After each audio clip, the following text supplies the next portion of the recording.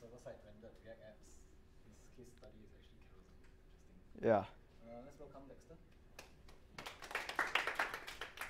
Yeah, hey everyone, I'm Dexter, and I'm gonna be year 2 at Singapore Poly, and yeah, so today I'll be talking about scraping server-side rendered React apps. So how many of you here know what server-side rendered React apps are? What is that? Okay, good question. So when you're not server-side rendering, you're client-side rendering. So what client-side rendering is with React is just you're sending your React code over, and your HTML is blank. And once your React loads, what a React render is just a function that takes a state and then spits out HTML. So that's what you do with client-side rendering on your browser itself. Then after that, you have to make an API call or something to fetch your data. So the time until a user sees the actual data displayed on the screen takes some time. And also it's not HTML, not SEO friendly. So certain I think search engines like Bing or Yahoo, they probably don't look at your JavaScript. So yeah, it's probably not that friendly for SEOs. And what server-side rendering is you do the rendering on the server side. So you just you put in some state into your React and then spits out HTML on your server side, and then you just send it over. But on your client, of course, you continue to use API calls for subsequent updates to your React on your client. And yeah. So last Saturday, I just spent a few hours building a Telegram bot that allows you to listen in on some listings on Carousell, based on certain keywords. So you can listen to iPhone, and then every minute it posts Carousell and tells you all the new listings. So just let me show you.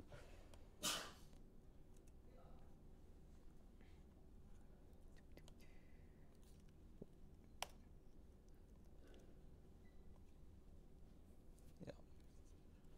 So wait, can you guys see? How do you make it larger? So if you enter some commands like /listen to iPhone, you can see you're subscribed to the keyword, and you get alerted of all the listings on Carousell. So this is the initial 40, and every minute you'll get all the new listings. You don't get 40 every single time. So yeah. So hey Julius. So the goals I went into this project, I didn't want to scrape HTML because first of all it's fragile. It's A/B testing, so just UI updates, you just break it. And also it's been done before, so it's pretty boring. And yeah. So it should be ideally replicable. So all the code I need to get from some HTML file into something I can work with, like a Python dictionary. I should be able to use the code for different websites that I want to scrape. And yeah. So as you can see, HTML, they Webpack or whatever, they actually turn your class names into some obscure thing that's not nice, because to save space, I guess. And yeah. So what I did was I went on Carousell, then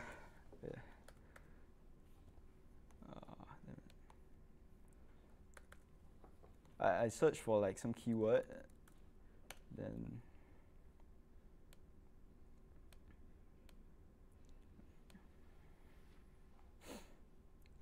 and then I inspected element.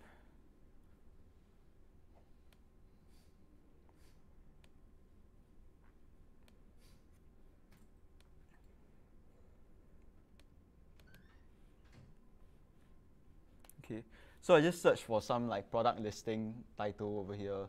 So this one, I guess. Let's just search for it. Duotron Ultra battery. Let me zoom in. So yeah, as you can see, this is the HTML, and yeah, so this is the product listing in the product itself from your search in HTML. So if you keep on going down, right? Wait, what? What's going on? Wait, never mind. Wait, let me try something else.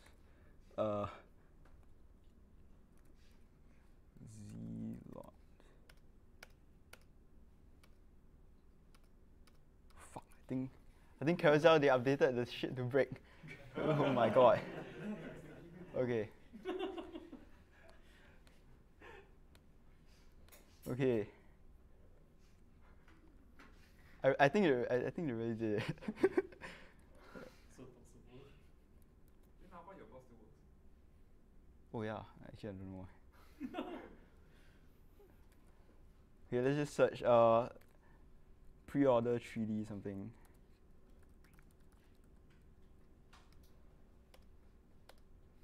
Fuck. That's very weird. Okay, actually I have no idea why, but okay. I think something to do with the search, I guess.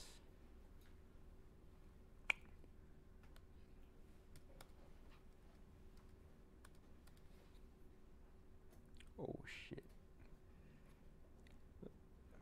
Where does my bot work? Yeah. Hold on.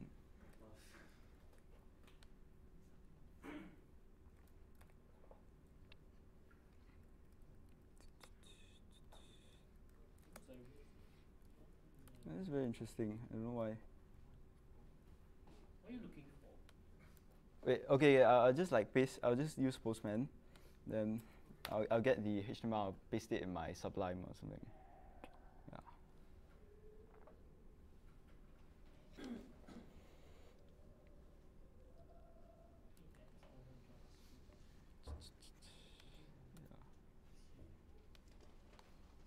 So, okay. So I'll just search for some like listing over here. Like, pre-order.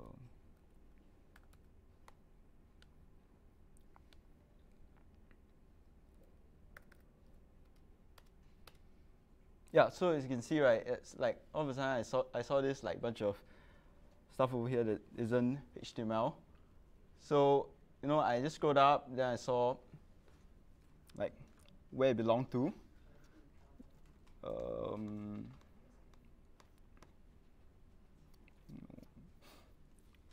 Probably keep going.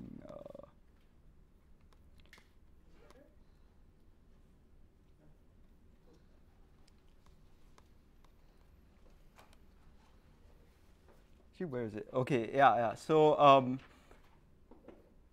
so as you can see, right, there's this script tag over here, and our listing appears to be somewhere inside here. So the script tag is just JavaScript code, and appears like a JavaScript object is being assigned to this like window.app thing. So I initially I didn't know what this was, so I went and like Google around, and turns out it's if you like go on like Redux and look for the server-side rendering thing. So what you do when you want a server-side render is you provide your preload state. You have this preload state here, and then you put in some JavaScript object here that represents your state on your client. And the reason you need to do this is because so like when you render on your server side, you go from like an initial state into some new state because you have to fetch data. Your Redux has to dispatch actions, and so you reach this new state. And you can't just send your HTML over to your client because you ideally want them to continue off with the whatever Redux state they had previously. So yeah, you have to include this, which represents the state of the Redux that is being pre-rendered, so Redux can take over on the client side. And yeah, so my next thought was like, why not just pass this to get what I want? And yeah, that's what I did. So, oh yeah, Carousell doesn't use Redux for some reason. They use like Fluxible. I don't know. It's like some Yahoo library, which you all know for their engineering. And yeah, so you can just pass it. And so if you like, let me try and format this into something that we can see, so you can see the structure of this object. So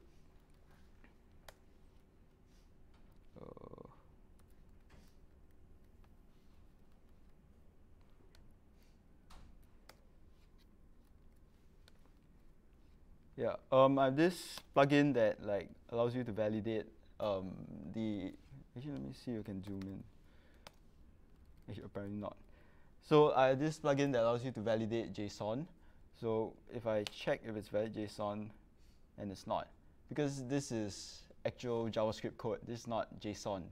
And you can think of JSON as like a subset of a JavaScript object in some ways, because there's certain restrictions, like you can't store functions as values, you can't have trailing commas, and you have to have like quotes around your keys, around the object keys. And the reason it's not valid here is because of this one thing, which is a function over here. I don't know if you can see this. This is pretty obvious. And yeah, so JSON, you can't have that. So when you try and pass this, because it's not valid JSON, you're going to get some error. So let's just remove this. Like, we can't do this in our code, by the way. We can't just like remove the function whenever we feel like. Yeah. Yeah. Yeah. Let's just validate it. Yeah, so it's valid. So we can just format it, and let's see where our data actually is.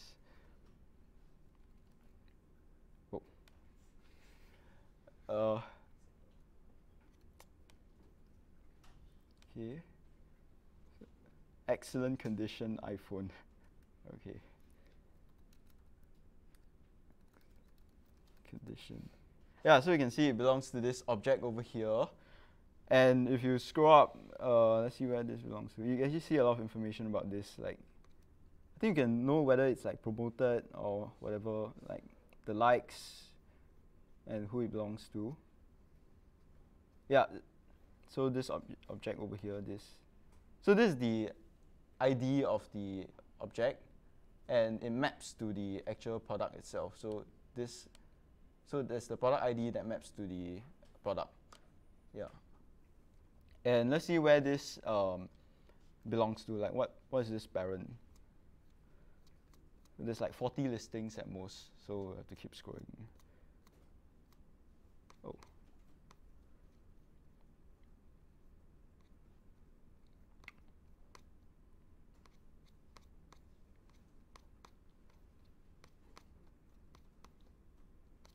Where is it?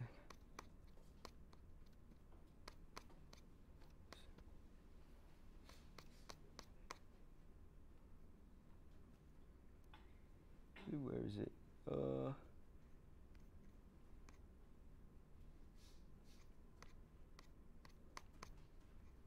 Let's find this again. What?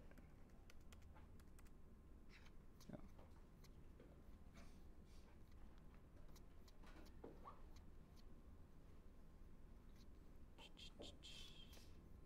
Oh yeah. So where is it? Yeah, so as you can see, right, it belongs, so all your that product ID to product map, it belongs to this key called products map. And the reason it's not an array is because it actually, if you see, wait, where is it? If you look over here, right, you actually get an array of IDs, product IDs, so you can like iterate over it, and then you do a lookup, and you get the result of your search. And the reason I guess they do this is because if you actually search for like a not very popular keyword, like this, you don't just get this like search, right? You also get like this not very relevant stuff, and they just group them together in one products map. So and so this thing over here is the actual relevant stuff, and there's probably some other array for the, like, you might be interested in products that's not very relevant. Yeah, so we can just pass it, right? Yeah. Yeah. And yeah, and since it's actual like JavaScript code, right? The JSON might not be actually valid, so we can either like pass it as JavaScript code into an AST, then we can traverse through it. But let me just show you how you can do it. So there's this website I just found out like 2 a.m. today. Yeah, explorer.net.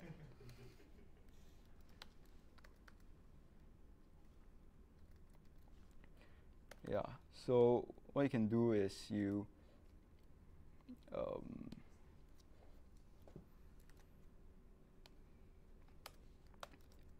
allows you to just like actually pass JavaScript code, and then you can just traverse through it.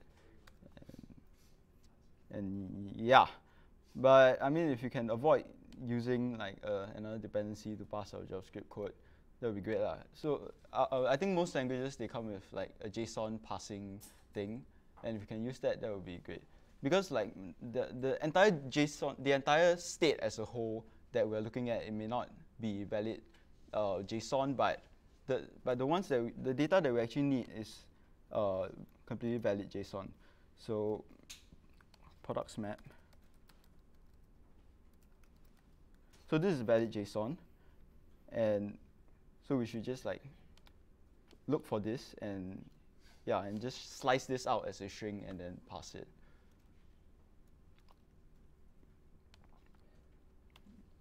And that's what I did. So as you can see, the code here is just you find the start index of this products map, and then you find the index of the opening brace. Then you just find the closing brace, and you slice everything out, and then you just pass as JSON. That's a really easy way to do it. And how do you find like, okay, yeah, so yeah, you just use a stack, and yeah, and basically you terminate when the braces are like completely balanced, which is when the length of the stack is 0. And you want to make sure to avoid looking at braces when they are inside a string. And do you all understand the algo, like the stacks one? Yeah. Hopefully, right? You guys are CS students. Yeah. Oh yeah. So some like senior engineer at Carousell noticed my project, and then he told me to like improve on my algorithm. Yeah. So if you actually assume that the braces already match up, right?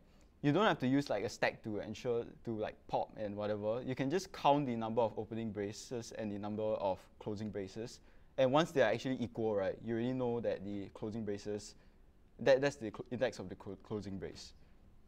Yeah, and it's pretty okay to assume that it's perfectly valid. The braces are perfectly matched up, because if it doesn't match up, your JavaScript won't like even compile.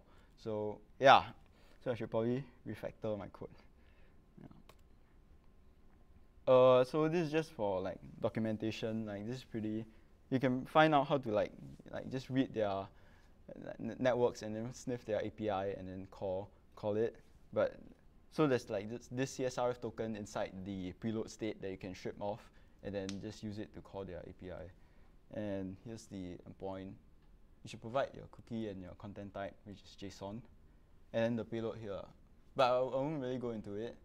So yeah, you can find my project on GitHub. And yeah, do you all have any questions so far? Do you know that you can match parentheses using regex? Oh, I didn't know that. I just wanted to use. I don't know why I don't have my React DevTools. I think it's because I'm on guest, but oh, it's right there. So yeah, we can just pass this and then like get all the photos. It should be inside here. So let me just open up Postman.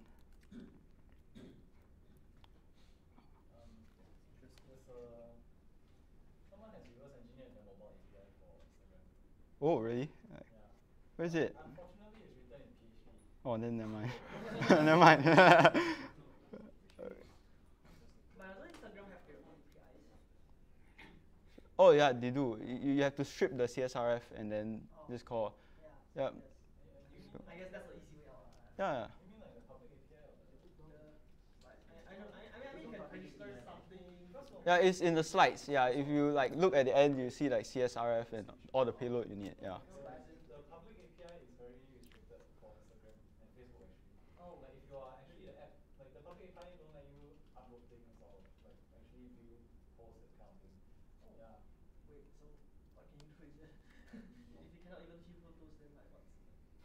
That is quite Yeah. dumb, isn't it? Yeah, okay, yeah. So I'll just like try and scrape this, I guess. So I'm not sure how to like control F for the pictures because you know they're pictures. So like I'll just like inspect. Crap. I'll inspect element and see what's in here.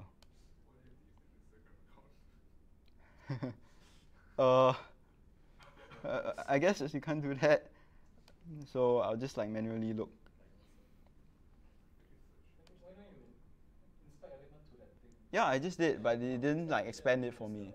Use the arrow key as a finger thing. Yeah. Wait, what do you mean? Open it again. Yeah? Use click this. Yeah. Yeah. Then go back Oh, to that okay. and click the element. Oh, okay. So, yeah. So apparently they hash their class names, which is so that's not very nice. You probably don't want to try and script HTML like that. But I think this is the link to the actual image itself. So let me just. Yeah, it is. So it should be somewhere. It should be in my HTML here. So it should be inside the preload state, and I'll just try it out.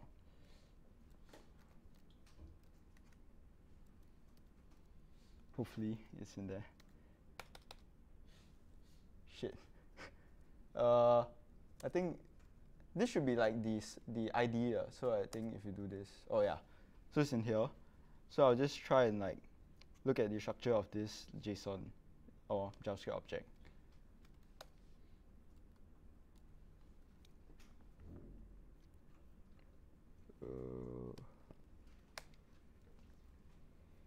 So I can check if it's valid JSON.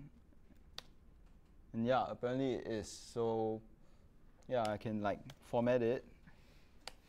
Then yeah, so here's the image. Then I'll just like scroll up. So it belongs to this key, age owner to timeline media. I think they're probably using GraphQL because there's like ages and node. And yeah, and inside ages you get your array of, I think, image. So if I look at the second element, the display URL, hopefully it should map to the second image over here. Yeah. Okay. And yeah, it does. So let's just pass this. So I'll just copy.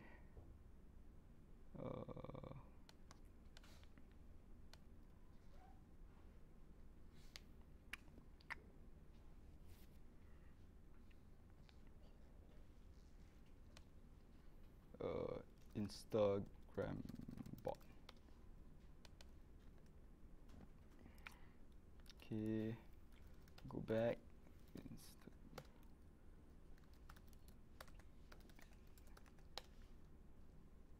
Okay, so let's change the code here to like modify it into something that actually scrapes Carousell.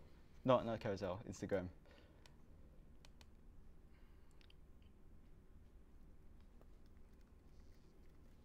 Can you make it larger?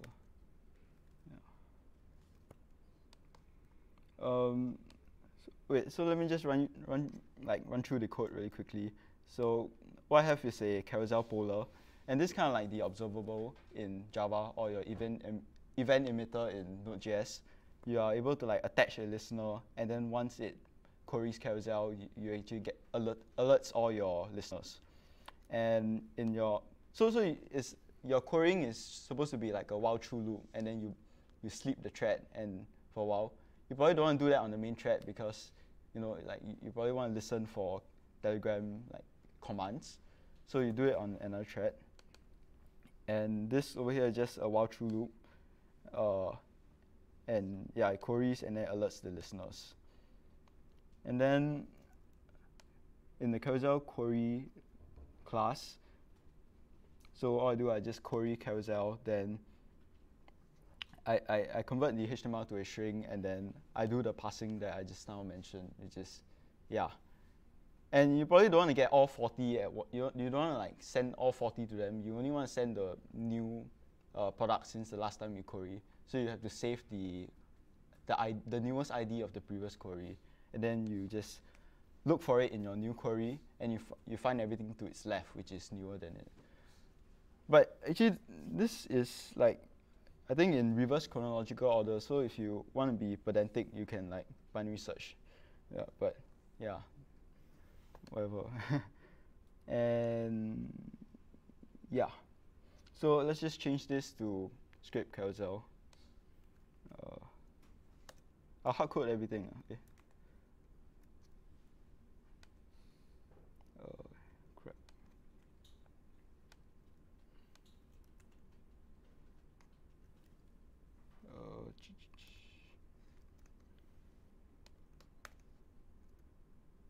Get new products. I won't do like the diffing thing, so I'll just remove this. Probably don't need this. So I only need just now that array that you guys looked at, the array of photos. So I'll just look for it.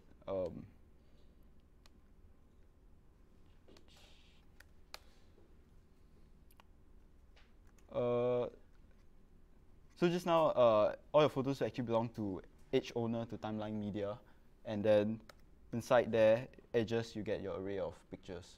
So I'll just look for this.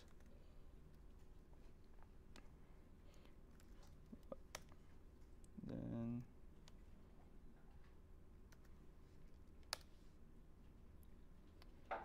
so that should work. And since the array is actually inside edges, I'll just like access edges here. Then in my polar, I shouldn't have to change anything. Then I'll go up here.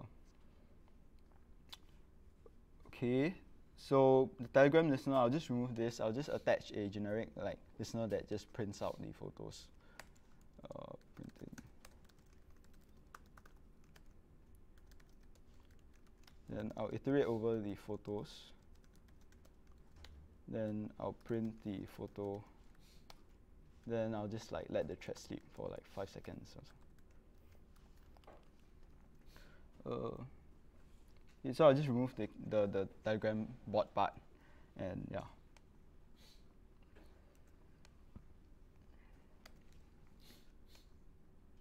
And the keyword is really like hard coded in there, so I'll just like put anything here, and I'll add the printing listener, and I'll remove this. So hopefully when I run this, I should see the everything that's in here.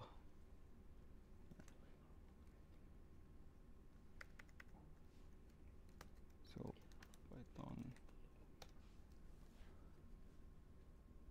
Oh, damn it. So I did something wrong. Where's the error coming from? Has no attribute get new products. Oh, okay. So I removed the get new products thing because I don't need to like do the diffing thing. So get new products, where is it? Oh yeah. So new products, I can just access it directly in my dot products. So dot products. Then actually I don't need this.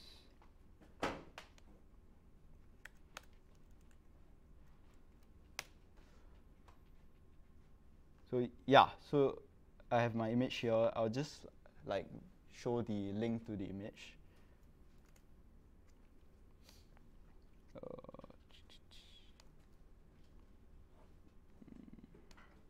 So where's the link to the image? I think it's in display URL. Just now we saw. Yeah, so display URL is under node. So I'll just like look into node, then display URL. I reverse the order so that you get from the oldest to the newest one. So the first one you see should probably be the one at the bottom of the images that you see in Carousell. And let's just remove this.